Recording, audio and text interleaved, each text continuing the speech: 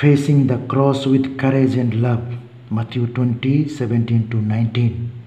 While Jesus was going up to Jerusalem, he took 12 disciples aside by themselves and said to them on the way, "See, we are going up to Jerusalem, and the Son of Man will be handed over to the chief priests and the scribes, and they will condemn him to death.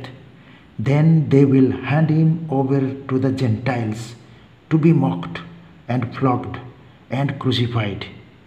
And on the third day he will be raised." Matthew 20:17-19. Jesus is traveling with 12 just prior to the Holy Week.